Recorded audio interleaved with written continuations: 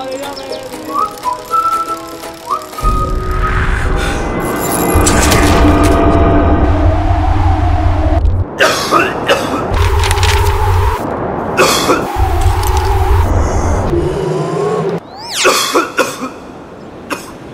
ုနေတင်းသည်ချောင်းဆိုးခြင်းနှင့်ချွတ်သိမ့်များကိုတတ်တာပြောက်ကင်းစေပါသည်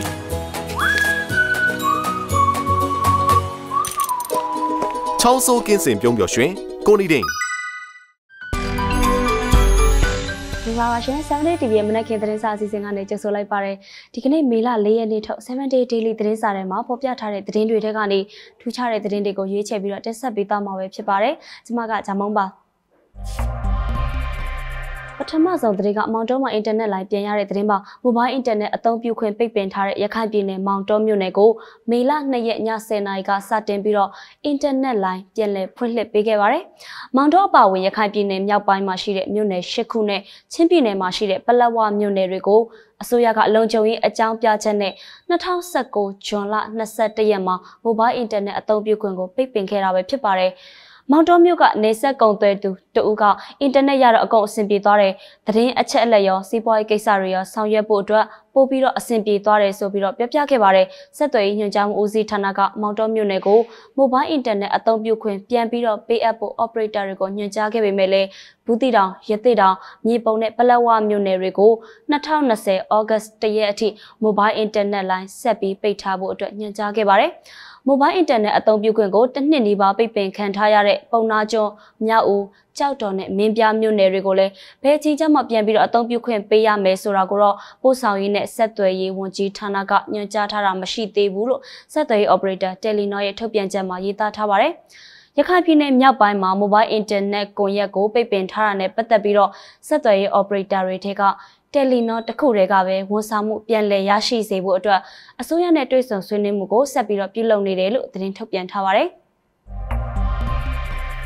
နောက်ထပ်တင်ဆက်ပေးမယ့်သတင်းကတော့ဂျာမနီကမြန်မာနိုင်ငံကိုပေးအပ်နေတဲ့ဖွံ့ဖြိုးရေးအကူအညီတွေရပ်ဆိုင်းတဲ့သတင်းပါ။မြန်မာနိုင်ငံမှာဂျာမနီနိုင်ငံရဲ့ဖွံ့ဖြိုးရေးအကူအညီပေးမှုတွေကိုရပ်ဆိုင်းလိုက်ပြီးဆိုတဲ့အကြောင်းနဲ့အရေးပါတဲ့အကူအညီတွေကိုဥရောပသမဂ္ဂကပဲတဆင့်ထောက်ပံ့ပေးတော့မယ်ဆိုတဲ့အကြောင်းဥရောပသမဂ္ဂရဲ့မြန်မာနိုင်ငံဆိုင်ရာတန်အမတ်ကသူ့ရဲ့လူမှုကွန်ရက် Twitter မှာမေလ3ရက်ကရေးသားထားပါတယ်။မြန်မာနိုင်ငံမှာလူအခွင့်အရေးကိုလေးစားလိုက်နာတက်စေဖို့ရည်ရွယ်ပြီးတော့ဂျာမနီနိုင်ငံကဖွံ့ဖြိုးရေးအကူအညီတွေကိုရပ်ဆိုင်းတာဖြစ်တယ်လို့ပြောပါတယ်။ဂျာမနီနိုင်ငံကနိုင်ငံတချို့ကိုအကူအညီပေးနေတာတွေကိုရပ်ဆိုင်းဖို့အဆုံးဖြတ်ခဲ့တာဖြစ်ပြီးတော့အာရှမှာတော့မြန်မာ၊နီပေါနဲ့သီရိလင်္ကာနိုင်ငံတို့ပါဝင်တာပါဂျာမနီကနိုင်ငံတကာဖွံ့ဖြိုးရေးစီမံကိန်းတွေကိုအပြည်ပြည်ဆိုင်ရာပူးပေါင်းဆောင်ရွက် Agency GIZ နဲ့ KFW အုပ်စုဖွံ့ဖြိုးရေးဘဏ်တွေကနေတဆင့်ကူညီဆောင်ရွက်ပေးနေတာဖြစ်ပါတယ်နိုင်ငံခြားရေးဝန်ကြီးဌာနကဖေဖော်ဝါရီ28ရက်မှာမြန်မာနိုင်ငံဆိုင်ရာဂျာမနီတန်အမတ်ကိုခေါ်ယူတွေ့ဆုံခဲ့ပြီးတော့ရခိုင်ပြည်နယ်ကဒုက္ခသည်တွေပြန်လည်လက်ခံရေးနဲ့နိုင်ငံခြားအဖွဲ့အစည်းတွေနဲ့ပူးပေါင်းဆောင်ရွက်တာတွေကိုရှင်းပြခဲ့တယ်ဆိုပြီးသတင်းထုတ်ပြန်ထားပါတယ်လက်ရှိမှာတော့ GIZ ကမြန်မာနိုင်ငံမှာစီမံကိန်းအသစ်တွေမဆောင်ရွက်တော့တဲ့အကြောင်းနဲ့အရင်ကစီမံကိန်းအဟောင်းတွေကိုပဲအပိသက်ဆောင်ရွက်နေတဲ့အကြောင်းကို GIZ ဝန်ထမ်းတချို့ကပြောပြခဲ့ပါတယ်ဆက်ပြီးတော့တင်ဆက်ပေးမှာက ICJ ကိုမြန်မာတင်သွင်းရမယ့်ပထမဆုံးအစီရင်ခံစာ COVID-19 ကြောင့်အပြောင်းလဲရှိမှာမဟုတ်တဲ့သတင်းမှာကမ္ဘာတဝန်းမှာ COVID-19 ရောဂါရင်ဆိုင်ကြုံတွေ့နေရပေမဲ့လည်းအပြည်ပြည်ဆိုင်ရာတရားရုံး ICJ ကိုမြန်မာနိုင်ငံတင်သွင်းရမယ့်ပထမဆုံးအစီရင်ခံစာသတ်မှတ်ရက်ကတော့ပြောင်းလဲမှာမဟုတ်တဲ့အကြောင်းနိုင်ငံခြားရေးဝန်ကြီးဌာနအဆင့်မြင့်အရာရှိတဦးကပြောပါတယ်မြန်မာဂမ်ဘီယာအမှုနဲ့ပတ်သက်ပြီးတော့ ICJ တရားရုံးကပြီးခဲ့တဲ့ January 23ရက်မှာဂျားဖြတ်စီမံဆောင်ရွက်ချက်၄ခုကိုမြန်မာအပေါ်ချမှတ်ခဲ့တာပါအဲ့ဒီထဲမှာအစီရင်ခံစာတင်သွင်းဖို့အချက်လဲပါဝင်ခဲ့ပါတယ်ICJ တရားရုံးကမြန်မာနိုင်ငံပေါ်ချမှတ်လိုက်တာတွေကိုအကောင့်ထဲပေါ်လှုပ်ဆောင်နေတဲ့အခြေအနေတွေနဲ့ပတ်သက်ပြီးတော့၄လအတွင်းအစီရင်ခံစာတစ်စောင်နဲ့အပိသက်အမိန့်မချခင်အထိ6လတစ်ကြိမ်အစီရင်ခံစာတင်သွင်းရမယ်လို့ ICJ ရဲ့အကြားဖြတ်အမိန့်မှာပါရှိပါတယ်ဒါပေမဲ့လည်းမြန်မာနိုင်ငံကလှုပ်ဆောင်စရာရှိတာတွေကိုလှုပ်ဆောင်နေတဲ့အကြောင်းနဲ့ထုတ်ပြန်စရာရှိတာတွေကိုလည်းထုတ်ပြန်နေတဲ့အကြောင်းညွှန်ကြားရေးမှူးချုပ်ဦးချမ်းအေးကရှင်းပြပါတယ်။ဒီလိုအစီရင်ခံစာတင်သွင်းဖို့နှီးကပ်လာတဲ့အချိန်မှာအာဆာအကြမ်းဖက်သမားတွေကမြန်မာဘင်္ဂလားဒေ့ရှ်နေဆက်မှာအဖျက်အမှောက်လုပ်ငန်းတွေနေဆက်ဒေသမှာလှုပ်ရှားမှုတွေကိုအဆက်မပြတ်လှုပ်ဆောင်လာတဲ့အကြောင်းတွေ့ရတယ်ဆိုပြီးတပ်မတော်ကမေလ2ရက်နေ့ကသတင်းထုတ်ပြန်ထားပါတယ်။ ဧပြီဒုတိယပတ်ကစတင်ပြီးတော့အာဆာအကြမ်းဖက်အဖွဲ့ရဲ့ခဲယမ်းတွေအသုံးဆောင်ပစ္စည်းတွေတွေ့တာမူရစ်ဆေးဝါးဒေသန္တရလက်လုံမိုင်းတွေနဲ့အတူအကြမ်းဖက်အဖွဲ့ဝင်2ဦးကိုအသေးဖမ်းဆီးမိတာသူတို့ရဲ့တိုက်ခိုက်မှုတွေကြောင့်ရဲတပ်ဖွဲ့ဝင်2ဦးသေဆုံးတာတွေရှိခဲ့တဲ့အကြောင်းတပ်မတော်ကသတင်းထုတ်ပြန်ပါတယ်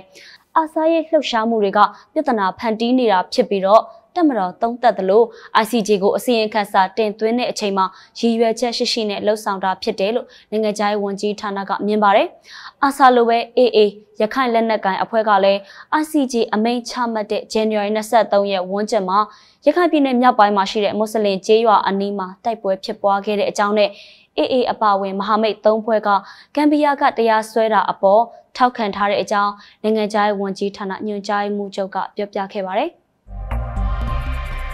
နောက်ဆုံးအနေနဲ့တင်ဆက်ပေးမယ့်နိုင်ငံတကာသတင်းကတော့ကိုရီးယားနှစ်နိုင်ငံနယ်စပ်မှာအပြန်အလှန်ပစ်ခတ်မှုဖြစ်ပွားတဲ့သတင်းပဲဖြစ်ပါတယ်။ကိုရီးယားနှစ်နိုင်ငံကိုခွဲခြားထားတဲ့စစ်မှတ်ကင်းစစ်ရေးဆောင် DMZ မှာတောင်ကိုရီးယားနဲ့မြောက်ကိုရီးယားတို့အပြန်အလှန်ပစ်ခတ်မှုဖြစ်ပွားခဲ့ပါတယ်။မြောက်ကိုရီးယားရဲ့တပ်နက်ပစ်ချက်တွေကချီအိုဝွန်နယ်စပ်မြို့မှာရှိတဲ့သူတို့အဆောင်ကင်းစခန်းတစ်ခုကိုထိမှန်တယ်လို့တောင်ကိုရီးယားစစ်တပ်ကပြောပါတယ်။တောင်ကိုရီးယားဘက်ကထိခိုက်သိမ်းဆုံးမှုနဲ့ပတ်သက်ပြီးတော့အစီရင်ခံစာဖော်ပြတာတော့မရှိသေးပါဘူး။လက်တော့ပြန်တဲ့အနေနဲ့တောင်ကိုရီးယားကမြောက်ကိုရီးယားဘက်ကိုတနက်2ချက်ပစ်ခတ်ပြီးတော့တတိပေးချက်ကိုကြေညာခဲ့တယ်လို့တောင်ကိုရီးယားစစ်တပ်ကပြောပါတယ်။ဘာအတွက်ကြောင့်ပစ်ခတ်မှုဖြစ်ပွားရတယ်လဲဆိုတာကိုတော့မရှင်းလင်းသေးပါဘူး။ဖြစ်ရတဲ့အကြောင်းရင်းကိုစုံဖြတ်အတည်ပြုဖို့အတွက်တောင်ကိုရီးယားအနေနဲ့မြောက်ကိုရီးယားစစ်တပ် hotline ကနေတဆင့်ဆက်သွယ်ထားတယ်လို့တောင်ကိုရီးယားပူးတွဲစစ်ဦးစီးဌာနကဖော်ပြပါတယ်။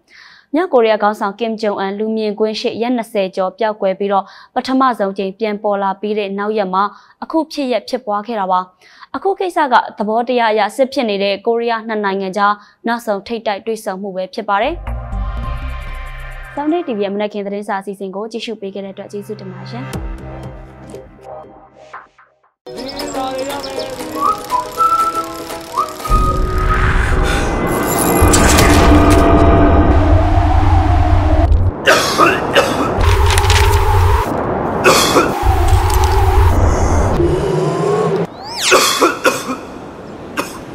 ကိုနေတင်းသည်ချောင်းဆိုးခြင်းနှင့်ချွတ်သိမ်းများကိုတတ်တာပြောက်ကင်းစေပါသည်